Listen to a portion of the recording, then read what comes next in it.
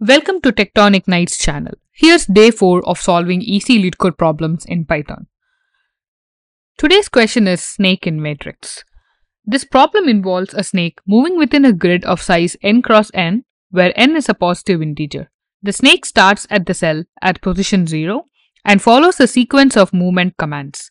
The input is designed such that the snake will not move outside the boundaries of the grid. Consider a grid of size 2 cross 2.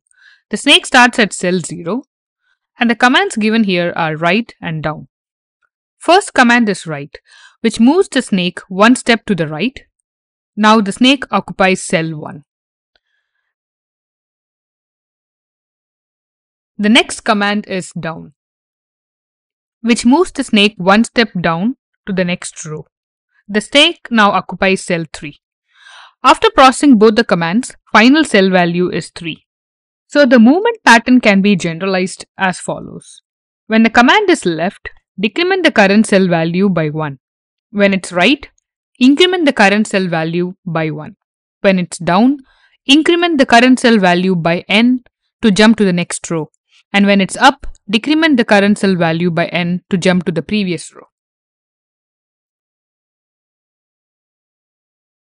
Now let's dive into the coding section.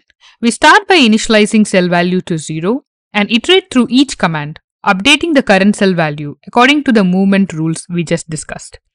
Finally, we return the cell value after all the commands have been processed.